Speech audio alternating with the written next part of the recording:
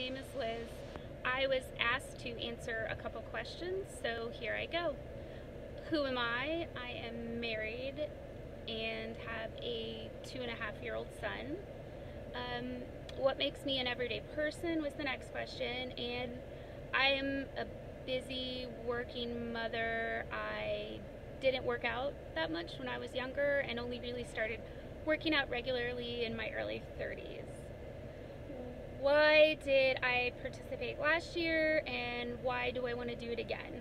Well, last year I was kind of excited about doing something that wasn't a running race, and it was really fun to train for all the events and things we usually don't do.